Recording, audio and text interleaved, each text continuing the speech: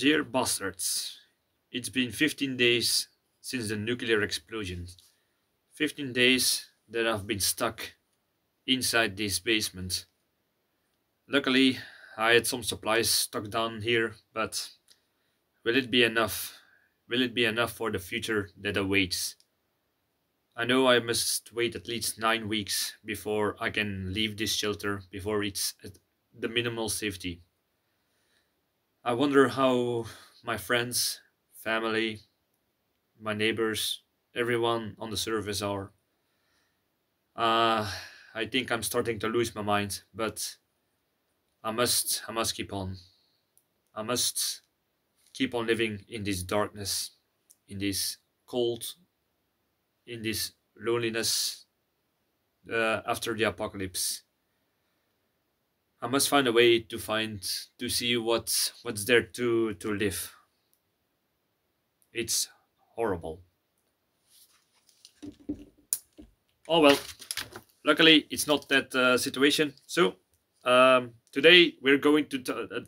hello, bastards. Today we're going to talk about fallout shelters. This dramatic intro was just to show you how a person who's been hiding in a fallout shelter after 15 days could be. So, how it would look like realistically. Yeah. So that was a little example. I will put on the light to bring some clarity. Right. Then there was light. All right. Like I said, today we're going to talk about fallout shelters. Yeah, fallout shelters. Why? What is the difference between just a regular shelter and a fallout shelter?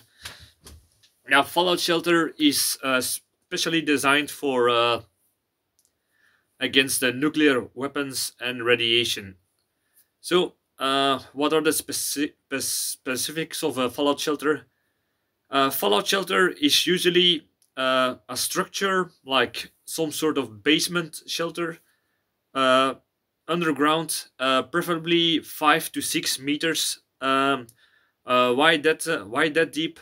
Several reasons actually, because between 5 and 6 meters underground, the first thing that is the protection against the fallout. Hence the name fallout shelter. Yeah, because then you have enough materials between you and the surface, where even gamma rays will have difficulty to penetrate to that surface. Its protection against the blast wave. That layer of ground can form a base of protection against the shock wave, the blast, the initial heat for when a nuclear weapon detonates very nearby. Just on top of it, no way. That's kind of a myth that then you will have something. You will need something at least. Even the how is that complex called? The Cheyenne Mountain Complex, which is designed against nuclear blast, would still need to be 6 kilometers away from an actual average nuclear detonation to survive and withstand it. So, if you have just a basic shelter, a fallout shelter, and a nuclear bomb explodes on top of it, you're gone. Yeah, but luckily, not everywhere. As long as you're a certain distance away from the nuclear blast, you can still survive the initial heat, shockwave, blast waves, and the first particles that fall down. And later on, you have, like I said, a protection against fallout and the radioactivity because of the ground that is between you. The second thing of a fallout shelter is it has a way to clean the air. It has a ventilation system which can bring in filtered air, so nuclear particles won't get inside of the fallout shelter. It's very important to have those things, because if you just have like a basement with no ventilation or anything that brings in fresh air, you will die of monoxide poisoning. even after a long time, with only your breathing and not without, and even not without making a fire, you will probably suffer from that wave. So always have some way to pump in oxygen and fresh air, and to kind of blow out monoxide and such things. Yeah. So what's the next part of a fallout shelter? A fallout shelter also needs to be equipped with a long-term survival inside of a confined space. So we're thinking about water, sanitation, food, ways to make that food, light, the basics to survive anywhere. Um, and the last part is, yeah, like I said, protection. Fallout shelters are usually made out of at least 15 centimeters of weapon of concrete with metal in it to withstand the shockwave and the earthquake of a blast that is nearby, at least to say. So also it depends what kind of concrete you're using and the way it is built. There is a certain company which is called Atlas Survival Shelters, and that person just started as everyone else, just from a working job, and thought I think I can build my own fallout shelters. He did. Then he started to build it for other people, and now he builds professional does it only as a living now. And that guy says had given a few interviews to people like Canadian Prepper and such, and that guy says because of the rising prices, he cannot he cannot afford it anymore to build shelters to irregular people because of the high prices of materials and such and such. And he also says that a lot of the wealthy people are buying bunkers and fallout shelters right now. So there is a rising trend in fallout shelters. The elite and the rich people in the world know there is something up. Just a personal commentary there. Look it up, I would say, and you will see it for yourself. All right, but not everyone can afford a fallout shelter. Even I don't have a fallout shelter, so I'm going to use my basement as a example. But even though you cannot, there could be other reasons you cannot have a fallout shelter, because of perhaps you don't have the financial funds for it, or you are not permitted by your local authorities and city planning, that you are not allowed to have a permit to build something that's under your house or in the garden. And that's another thing. When you plan to build a fallout shelter, if you can and if you are allowed, I would suggest to build it in the garden. Why in the garden? Because if you build it under your house, and because of a nuclear blast or something, the building collapse, you're trapped inside of that fallout shelter. So I would advise to build it in the garden, or if you build it under your house, have a extra escape tunnel that leads to an open place where buildings cannot collapse over the entrance or exit of that fallout shelter. So that's something to think about when you're going to build it. Yeah. Now I'm going to talk about what my plan is for fallout shelter when that Armageddon is coming or something.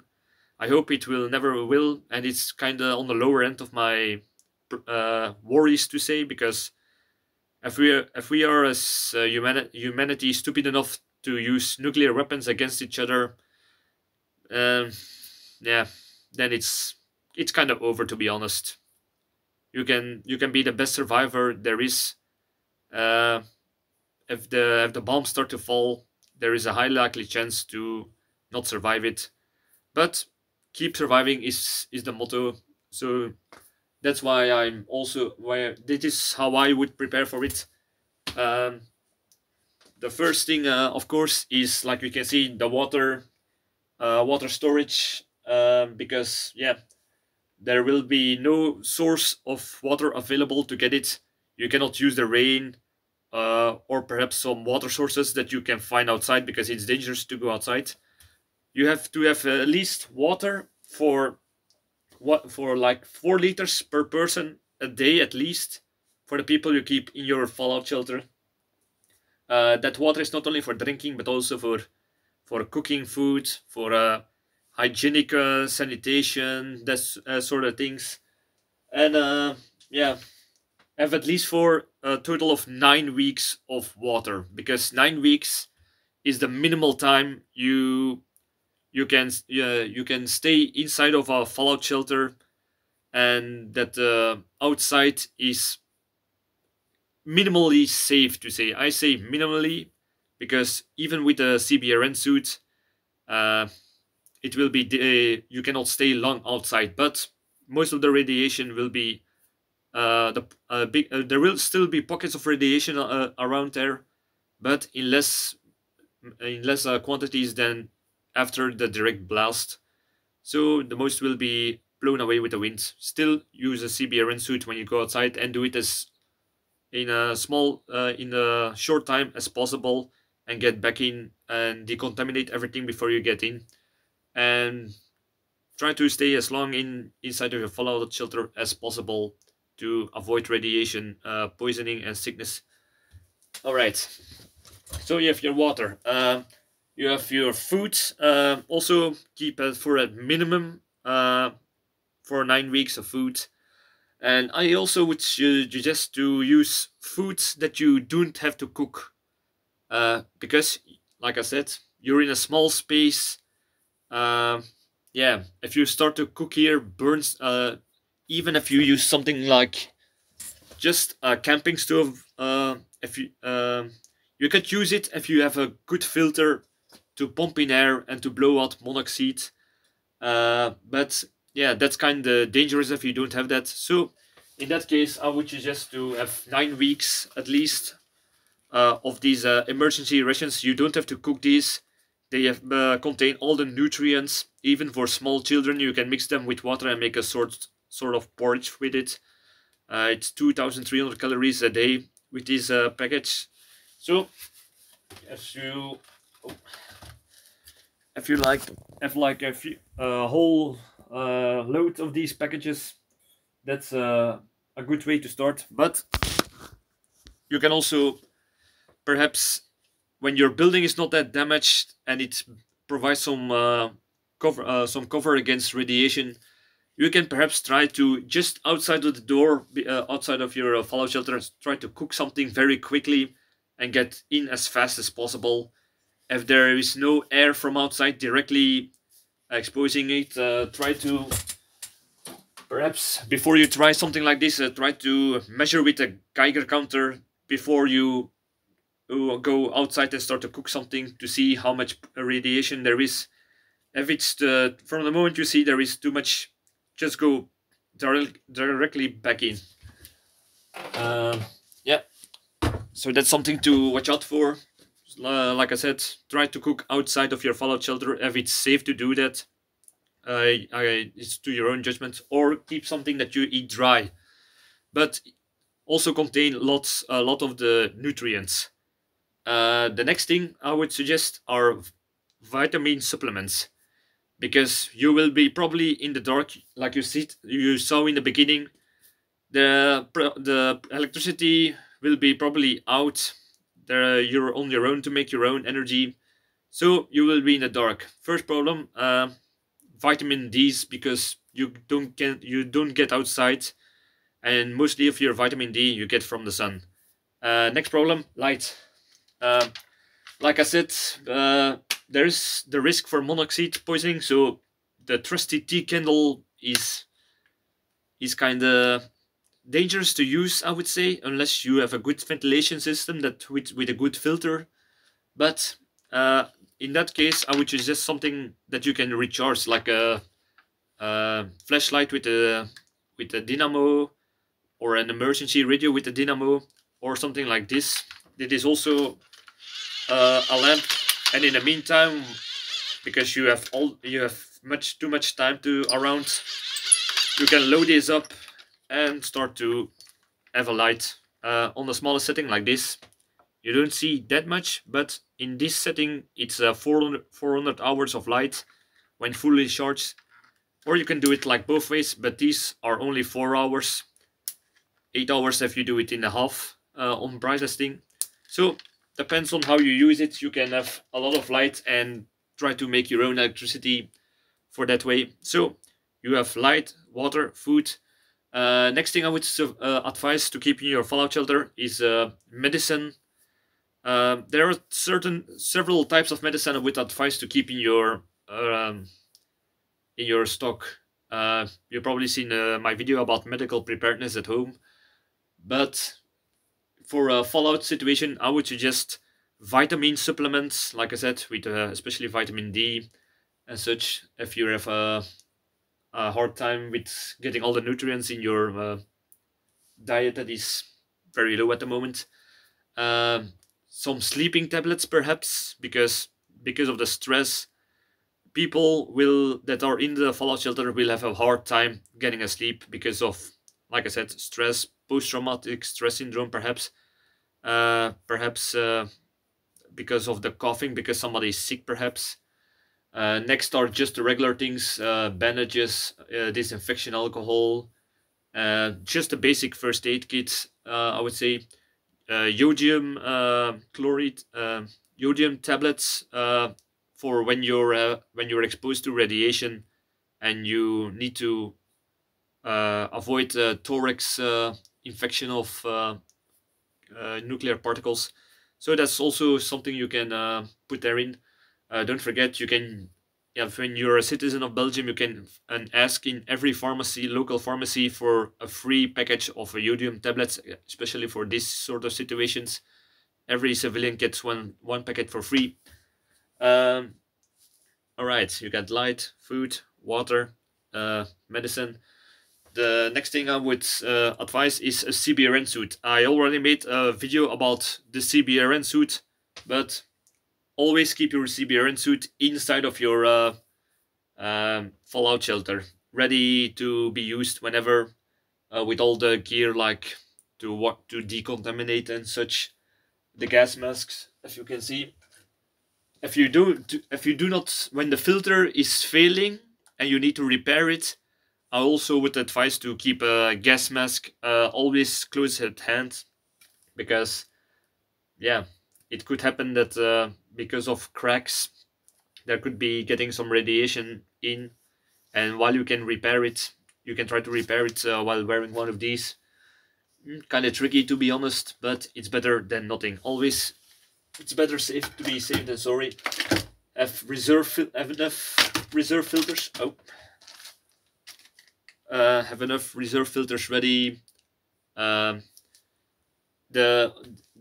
are two how do you say this, openings in this basement, which is the door that leads to my house. So as long as my house is not blown away, I'm kind of safe. But I already looked it kind of up, and the most strategic places where nuclear bombs can fall. The area I live is kind of in a Goldilocks zone, where all the radius of the average nuclear weapons meet, just not meet each other yet. So that's kind of lucky in that way. So probably my house will be perhaps a little bit damaged, but not be totally blown away. So I can perhaps, in a case of a nuclear weapon, have enough cover to cook in a little bit of a safe way just outside of my door that and stairways that leads to the basement. The next thing is there's a little cellar window over there, but yeah, even though it's kind of shielded from a blast wave, because a secondary building is standing just in front there, a wall over there. Other buildings are over there, so a direct shock and blast wave would perhaps only shatter the windows in the best scenario, I would say. So how would I fix this? Two ways I would fix those. First of all, plates and sandbags. I would place those directly after a blast in front of the cellar window. First with the plates, then cover it with sandbags so there is protection against radiation. and try to close it off with as many sandbags as it needs. And between those sandbags, there is perhaps a way to. To be honest, I don't have an air filter, but when the time is there, and I haven't found one until that time yet, I probably could improvise one. How? It might just sound stupid, but it's just an idea to give you to how to learn to improvise when things happens. It is my water pump. So if you can see, this gets sucked up when you start to press this, and everything that you pump up comes between those. So in a way, if you manage to perhaps put a empty plastic bottle filled with materials like cloth, how do you say this? I'm kind of an idiot that way. Activated charcoal and other materials that can catch up some particles. I can put it around this thing and shove it between the sandbags, and on a regular base try to pump air. And like you can see, this thing sucks my skin in, so it pumps air in. But the problem is, you have to do this every now and then on a very regular basis. So I will not have long sleeps, to be honest. And for that, you can perhaps use a manual clock, because perhaps the electricity is out. I don't have batteries. You know how I am with batteries. So this is a manual clock that you have to wind up. And that way, every 3 hours, perhaps I can start to pump in fresh filtered air as possible. Perhaps I can even, with the spare filters, I can try to take this off and put this filter on top of it and try to push it through between sandbags to let everything be filtered through this. To be honest, this will not last that long perhaps, but it's better than nothing. And if I have enough reserve filters and it doesn't get contaminated that fast, it's perhaps a possible idea. I don't know. Haven't tested yet. I have not been in a nuclear thing, but not in a nuclear event yet. But that's what I would try to improvise, which is better than nothing.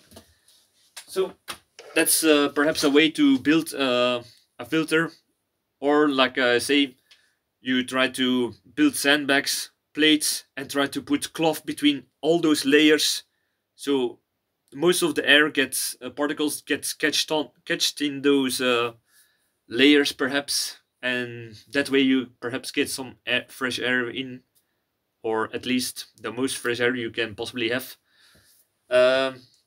Yeah, I would duct tape the door off if it's still there, so that's a way to keep the radiation out. Alright, so we talked about water, electricity, medicine. Yeah, that's the thing you at the basics must have to try to survive at least 9 weeks inside of a how do we say this, fallout shelter. But there is another aspect of fallout shelters that not many. Oh yeah, sanitation. Almost forgot. Yeah, you could perhaps try to buy one of those. How do you say this? So those portable toilets. But even those will eventually be getting full, to be honest. So you can try to buy one of those and try to, when it's possible, to take when it's full, try to get it outside, empty it and get it back in. Or when you cannot if you do not have one, you can use you can use just plastic trash bags. Do your business inside of this. You can perhaps even use one of those bedpans for a urine. These for number 2, to say. And that way you can perhaps have a less smell around here, because that's not really good for the morale.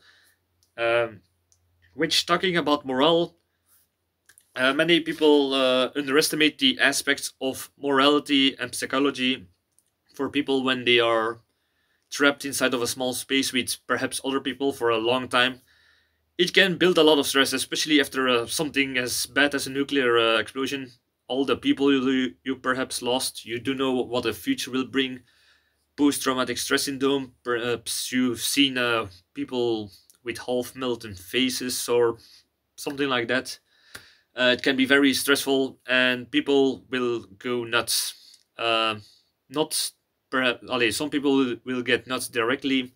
Other will it will take some time. Depends on the person, personality, and what that person has been through.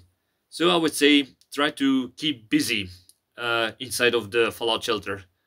There will be not much light, to be honest. Probably something just like this. So if you're with if you're alone, I would advise to what can you do? Just have some games. Perhaps you can with a dynamo you can listen to music from your cell phone or MP3 or something. You can try to figure this one out. Do a little card game, patience or something. Read a book, write a diary, something to keep your mind busy in a low light condition actually. Um, and when you're with other people, try to tell stories, to play board games or something, play cards.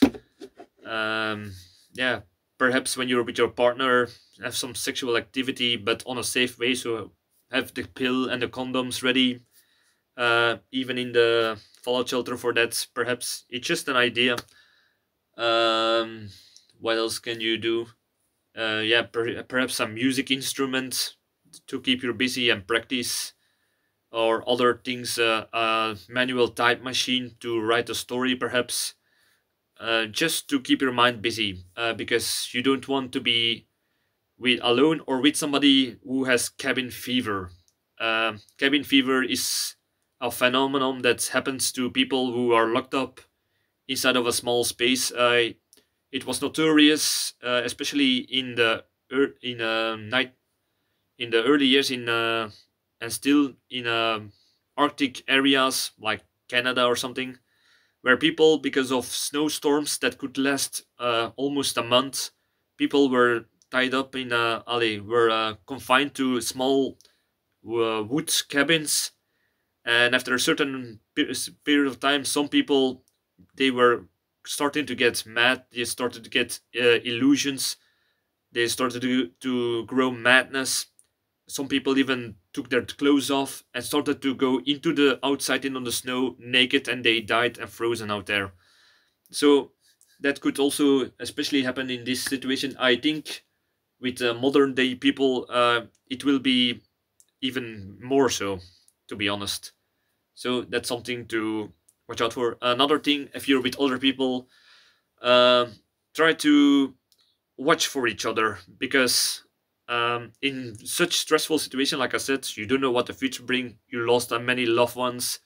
You're hurt, perhaps. You're grow some cabin fever.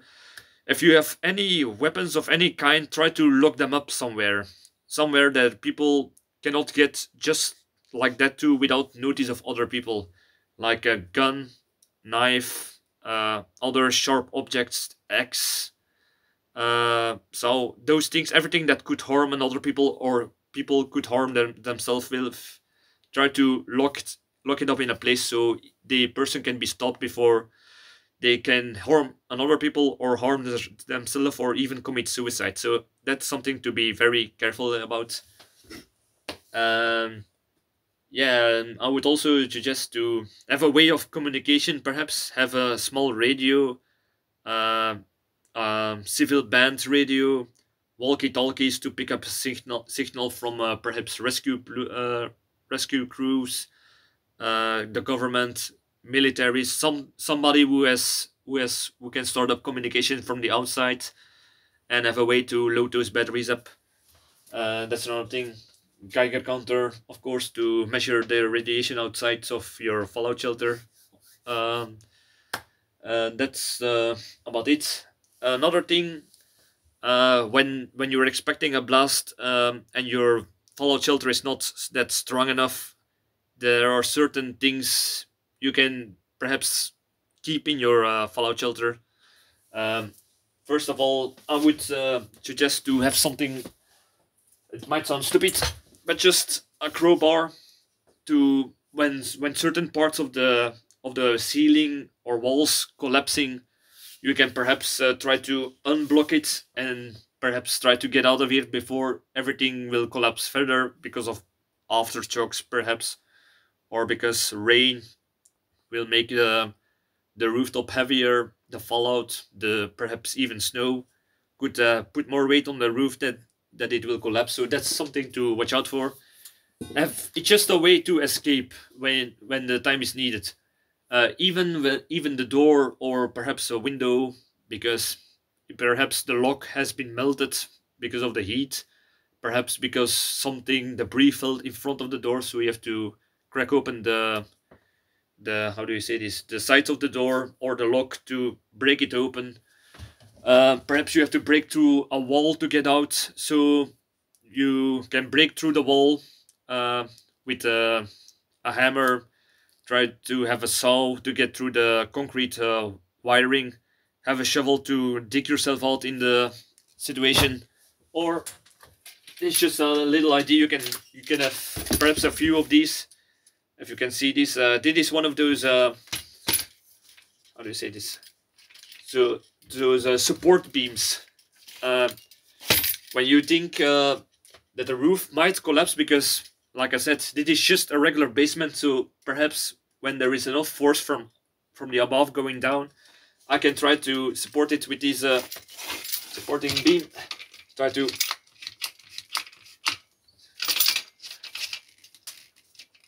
No, not like that. Okay, rest. Yep. So now the middle of the basement has more support. So that's something perhaps useful. Let's figure this one out later. Oh wait, we'll put this right down to get it out of the way. Yep. All right. Yeah, I have enough support. Perhaps, like I said, the gas mask could be very handy, because if you need to make an escape, there will be dust everywhere, because when a building collapses, it makes a lot of dust, perhaps even smoke. So when you try to escape, have your gas mask already ready at hand. Perhaps even those one of those oxygen tanks to hold down before other people that perhaps are around your house can try to dig yourself out. This can buy precious minutes to get some oxygen till people try to save you. For the rest, forgot with the sanitation, just the regular things. Have some bleach ready, some pool shock perhaps to disinfect water that you want to reuse from somewhere, I guess. Have some soap ready. I would suggest some not really soap, but something to wash your, one of those, how do you say this, those dry soaps that you don't need that much water to wash yourself with, just to keep your sanitation a little bit up order.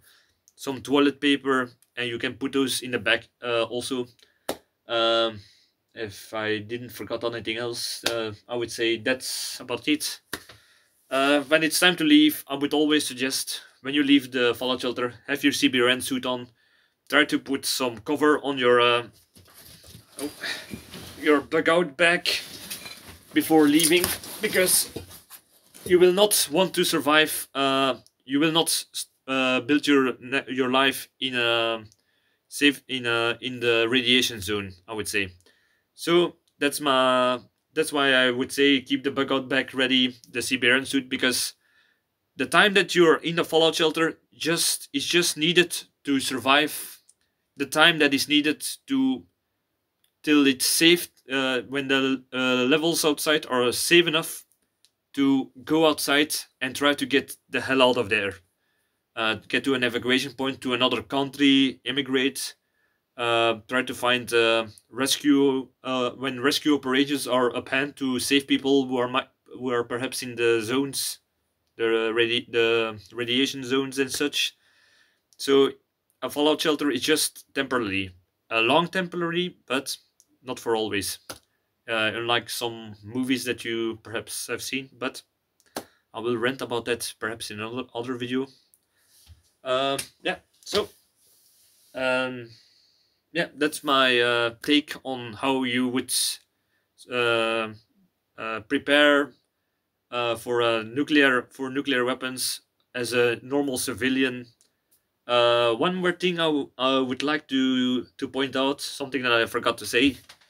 Try to put everything because some people who have like survival bunkers or fallout shelters, they sometimes I see them stock everything on how do you say that, IKEA shelves, or those portable yeah, those portable shelves. Uh, Try to make everything, to store everything on such a way that it cannot fall down, because when all this water are just on a regular wooden shelf or something, or stuck to the wall, and in because of the blast everything starts to shake, you don't want everything fall down and start to break or open. You don't want your equipment to go broken because it fell from the shelf. Try to secure everything in place. Oh, yeah, I know I keep doing this, but the points I sometimes forget the points. The thing that I'm sitting on is a field bed. Like you can see, oh, it's just one of those regular camping field beds. Why a field bed? You would ask.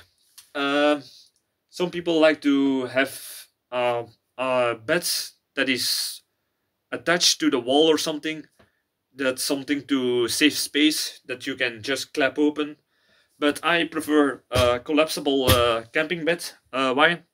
Because it's a small space, and perhaps I want to do something crazy and pass the time with doing something like river dance or something. I don't know. It's probably the cabin fever or something. But if you need more room to do something or to have some exercise, because that's also important to keep you busy, perhaps you can just throw a ball against the wall like that guy in The Great Escape. Perhaps you just want to walk little tours around to keep yourself busy and in shape and your muscles running. You can fold this bed up and have some extra room inside of the fallout shelter. Try to make it comfy. Have a sleeping bag. I use my my trusty woolen blanket. Have something to support your head on, to have a good to have some good sleep. Like I said, have a clock with a manual clock to try to pump in some fresh air every now and then so you don't suffocate. And now I think I'm ready. So thank you for watching. Like, subscribe, leave a reaction if I forgot something, which I probably did, but we'll see. Thank you for watching and see you in the next video. I think this is the last part of the nuclear disaster series, unless I come up with another extra topic I can talk about. But I think I covered most of the things. So goodbye and thank you for watching.